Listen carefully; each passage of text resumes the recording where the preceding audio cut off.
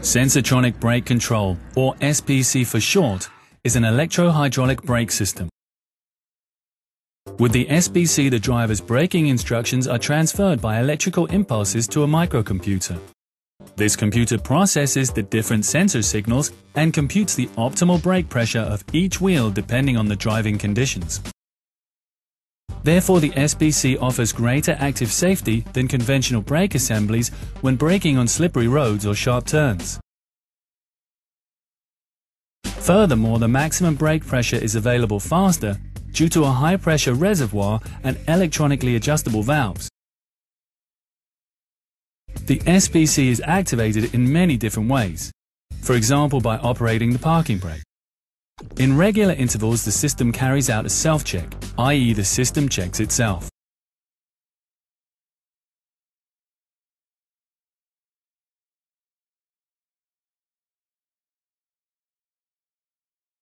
In order to prevent this check and the automatic disengaging of the brake piston while you're working on the system, the SBC self-check can be deactivated. Raise the vehicle on a lifting platform. The wheels may not touch the ground. And make sure all electrical consumers are off. Remove the key from the ignition, but before doing so, open the side window as you'll later need access to the ignition.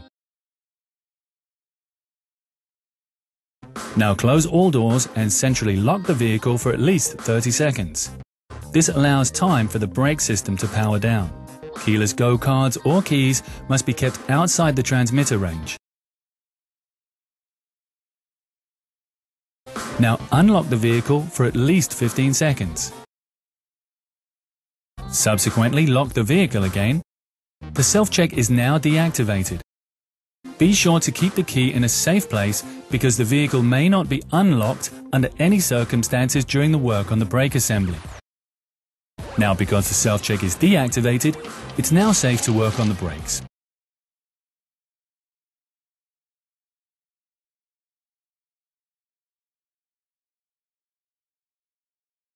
And you can exchange the brake pads or discs.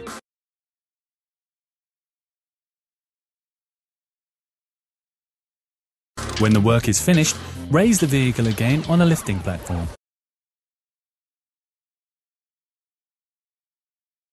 And the application routine is started. Unlock the vehicle now once again. Then reach through the open window and switch on the ignition. Then switch off the ignition again, wait 5 seconds, and switch the ignition on again.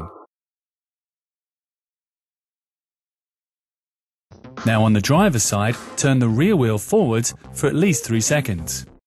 Turn the wheel with a speed of 1 to 2 revolutions per second and bring it to a stop.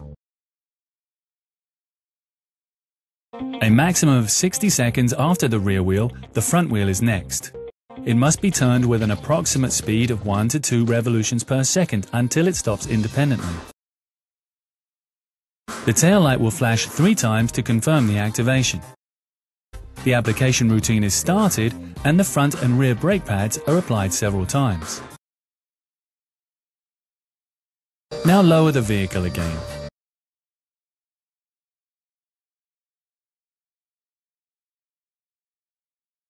And switch the ignition off.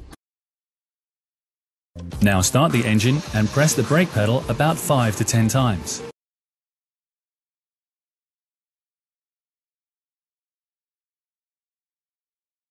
If no fault messages appear in the display, then the application routine was successful. If a fault message should appear, however, then repeat the activation of the application routine. If necessary, select the fault memory with the star diagnosis. Now check the level of the brake fluid in the reservoir. Once the fluid level is correct, then the work is completed.